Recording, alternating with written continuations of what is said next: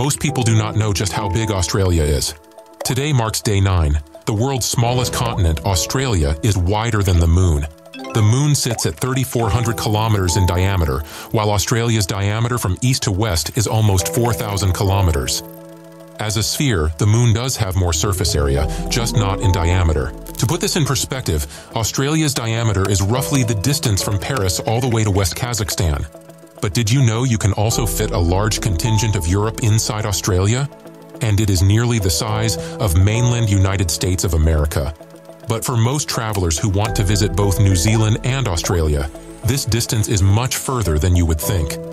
At its closest point, they are roughly 1,500 kilometers apart, which is roughly equal to going from Madrid to Amsterdam. And so, a flight from Sydney to Wellington quickly takes you more than 3 hours. In comparison, this is roughly a flight from Amsterdam to Ankara.